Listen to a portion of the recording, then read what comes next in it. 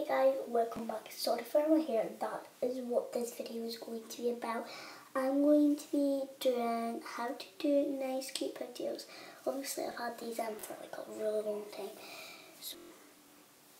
So let's get on with the video.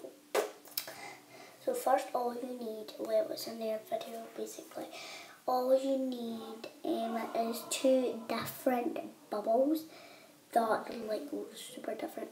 I have a plain pink one and then this like rainbow one.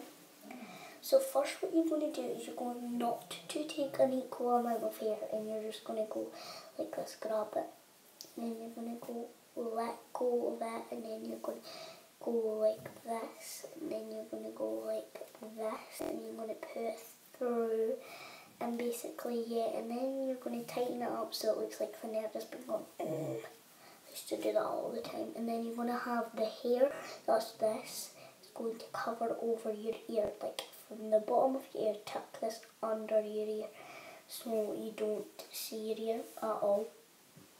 And you can see you have these little bits out and stuff, that's okay, because you're going to be looking like a nerd. And then you're going to take your pink bubble or whatever two bubbles you have, and you're going to go like this again, and you just want to keep on doing that until you feel like your hair is really secure.